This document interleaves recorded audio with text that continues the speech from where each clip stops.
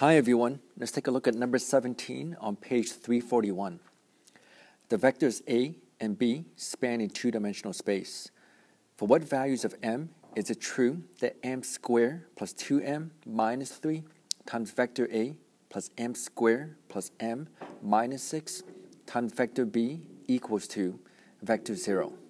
Explain your reasoning. Step 1.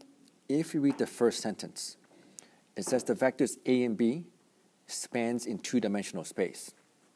So from that given alone, this implies that both vectors A and B must be non-zero and it must be non-collinear. And again, that just means they cannot be parallel. So one possible image could be vector A pointing like that and vector B pointing in a different direction. So again, this is not the only way of drawing these two vectors. I'm just saying that there are two vectors that are not parallel. So now, when you look at the statement, m squared plus 2m minus 3 times vector A plus m squared plus m minus 6 times vector B equals to vector 0.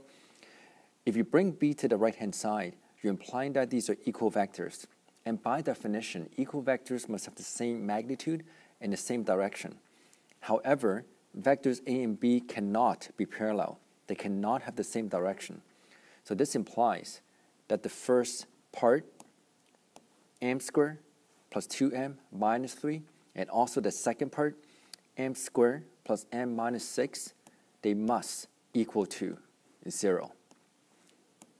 So now you go back, start with the first trinomial, m squared plus 2m minus 3 equals to 0. Now let me separate this into two different columns. And likewise, if you look at m squared plus m minus 6 equals to 0. So your goal is to solve for m, but more importantly, you have to find the overlap. You have to find the same m values that will make this statement true.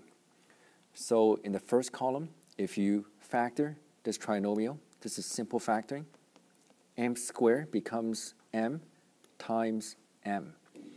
And if you think about negative 3, you need two numbers that multiply to negative 3, but they add up to 2.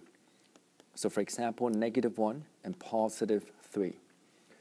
When you solve for m equals to 1 or negative 3.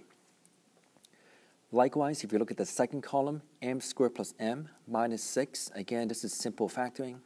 M squared becomes m times m. You need two numbers that will multiply to negative 6, but they add up to 1. So for example, negative 2 and positive 3. And again, when you solve for m equals to 2 and negative 3. Now you have to remember, you have to find the m value that makes this statement true. So in both cases, notice that m equals to negative 3. So therefore, m equals to negative 3. To double check this, all you have to do is plug it back in. And if you plug in negative 3 in the first bracket, that will give you 0 times a, plus, and if you plug in negative 3 in the second bracket, that will give you 0 times b, and 0 plus 0 will equal to the right-hand side. And that's how you do it. I hope this makes sense.